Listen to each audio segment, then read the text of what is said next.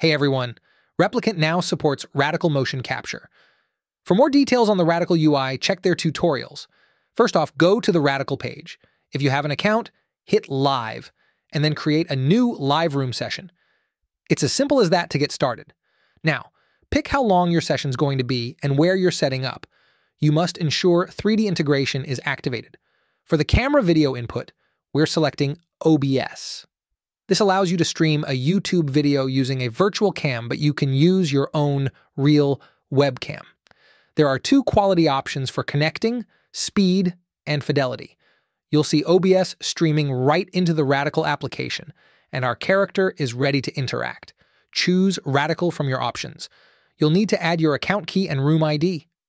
Navigate through the Radical pages to find these details, then copy them into the appropriate fields in Replikant, found under the Motion Capture menu.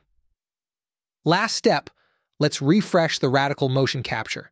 Disable it, then enable it again, and you're good to go. Double-check the correct Radical ID number in the subject name is selected. Remember, you can tweak the setup to capture just the upper body or go full body. Replikant also supports multiple characters. If several users have instances of Radical, you can have multiple characters join Replikant that can be located in the same house or different parts of the world. Simply assign them through the guest system and enter the room.